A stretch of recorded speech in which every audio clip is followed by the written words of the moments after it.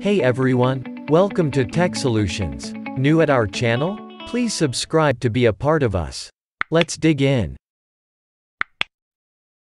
Do you want to install Windows Subsystem for Linux version 2 on your Windows 10 PC or laptop?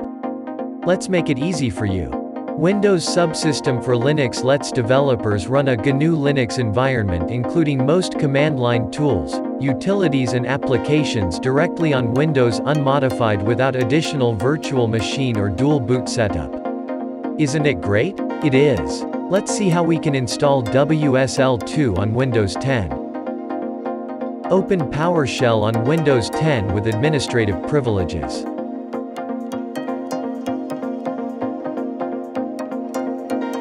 The first step is to enable WSL feature. You can enable with the shown PowerShell command on your screen.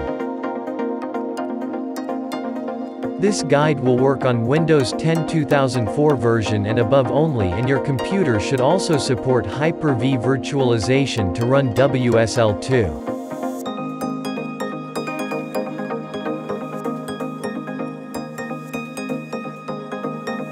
Be careful not to mistype or leave out any character in the command.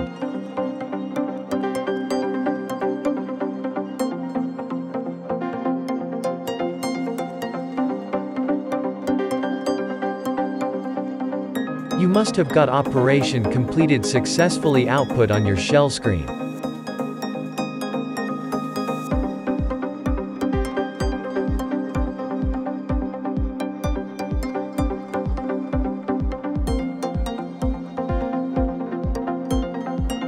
Now enabling virtual machine platform is needed.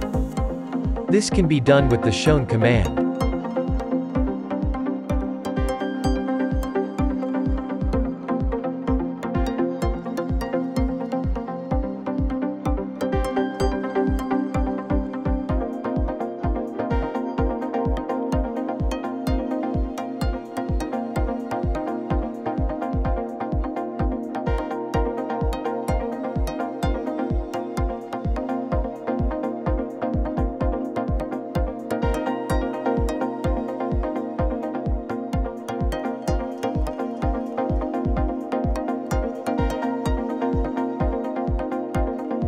You should also expect the similar output as in previous command. Done enabling?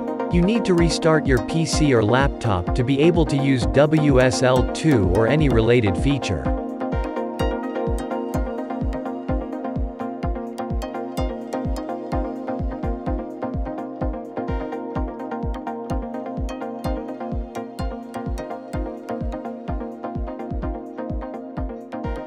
Restart your computer and you are good to go.